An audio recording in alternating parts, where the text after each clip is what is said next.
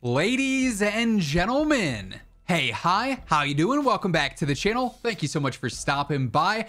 There's been a lot of confusion and a lot of questions in regards to Modern Warfare 3 and the extension of DMZ within Warzone. And up until this point, we really haven't heard much about DMZ's future. Obviously, leading up to Call of Duty Next this past week, we had information on MW3 multiplayer and the carryover content of MW2 being available there. We had some information on the Warzone update, and obviously Call of Duty Next ended up revealing a ton of information on that. And we finally got some clarification on the future of DMZ within Warzone and within Modern Warfare. And, well, it doesn't necessarily look good. It's going to continue existing, but not in the way you probably thought or were hoping for if you are a fan of DMZ. Now, you may recall that back when we first initially got the announcement for Call of Duty Next and the reveals for MW3, I made a video around the idea that DMZ was being quote-unquote canceled or discontinued in a sense. And it seems like that video was more true than anything now that we have official info. We'll expand though, obviously, as we get into the details here. As we do so, if you enjoy the video, even though it might not be your favorite news ever, do me a favor, drop a like. It does really help support the channel and help the channel grow. And if you're new here, you want to guarantee you are always up to date on a daily basis with what's going on in COD between updates, news, reveals, setups, meta breakdowns, you name it, it's all right here. So feel free to hit that subscribe button and turn on those post notifications. But this is the official communication that we got for DMZ and the future of it from Call of Duty. This actually took place just prior to Call of Duty Next, and obviously we've been super busy with everything going on with MW3, but they say Modern Warfare 2 DMZ community update. Right away, it's very important to note there is no Warzone hashtag associated with that. That's been a thing throughout the year when it comes to DMZ communication. Warzone's been a part of it. This is just MW2 DMZ's community update. Although DMZ will not be showcased at COD Next this week, we're excited to share that we will continue to support the DMZ beta. Players will have continuing infiltration opportunities for all Mazrah, Ashika Island, Vondel, as well as Building 21 and Koshki Complex. Thank you for your continued support and dedication to the beta. We will share further updates closer to Season 1. So Season 1 is going to be taking place in early December. That's when the Warzone integration will happen for MW3, and quote-unquote Warzone 3 has its official update there. So they're apparently going to talk more about this, but while this is confirming that DMZ is not being removed from existence and Thanos snapped into, a black hole, it is not the update that I imagine DMZ players were wanting to hear. Because this essentially confirms that DMZ is probably going to have a very similar treatment to that of Warzone Caldera when we got Warzone 2. Now, they say they're going to reveal some further updates to Season 1, so maybe they're going to adjust some of the missions and contracts there. But as far as major gameplay-altering updates go for DMZ, things seem very unlikely, given the fact that DMZ's gameplay loop is being merged with zombies, obviously, for Modern Warfare 3 with Modern Warfare Zombies. Now, I'll be the first to admit, I haven't played a ton of DMZ this year outside of Season 1 and Season 2, and the prospect of open world zombies with what's been revealed so far, I'm not really a huge fan of. I much prefer the round-based classic style that Treyarch always is extremely good at developing, so I'm reserving my zombies anticipation for COD 2024, basically.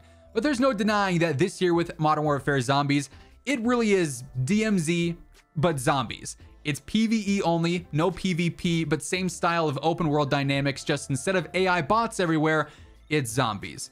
It's kind of a makeshift mode, I guess, to have a co-op mode for MW3, but it is the quote-unquote DMZ replacement. Now, I am hoping that with their further communication closer to Season 1, they're going to explain how this is going to work, because we have other additional details that raise more questions with how DMZ is going to function associated to Warzone and Modern Warfare 2 and Modern Warfare 3, since we have this whole Call of Duty HQ app now. I'm not gonna lie, I'm not really a big fan of it. It seems clunky to navigate and awkward and weird, but regardless, we know now for sure that when Season 1 happens this year, when Modern Warfare 3 integrates with Warzone, Warzone is going to launch with the brand new Yurzik stand map that we saw at COD Next. It's going to have Ashika Island and it's going to have Vondel. And then the modes for those maps are going to be Battle Royale, Resurgence, and Plunder. Pretty standard there, but it's nice to see that Resurgence and Battle Royale and Plunder are all going to be there right away, and we have multiple maps too. So Resurgence on Ashika Island and Vondel will be standard just like it is now, but with the MW3 updates. And those maps will also be available for MW2 DMZ with that standard of gameplay that we already have this year with MW2. In addition to that, we also got confirmation that ranked play for Warzone's Urzikstan map is not coming until early 2024. So that's not happening right at Season 1 when the integration happens. And the reason that this is important is because this means Al Mazrah is only going to be a DMZ map moving forward once we get to Season 1. While it obviously is our current Battle Royale map and current main DMZ map, there's no mention of Al Mazrah carrying forward into the Modern Warfare 3 Warzone integration. Urzikstan is where ranked is going to be. Urzikstan's the big Battle Royale map for launch. Now, that's not to say Al Mazrah doesn't come back later on in, the in-season year, the post-launch content year, and it comes back into the rotation for big maps, but this does mean that essentially, if you want to play Al Mazrah after Season 1, you have to go back to DMZ. If you want to play DMZ, it's only associated with MW2 now, and it's not going to be receiving any major content updates or major gameplay updates that we know of as of right now.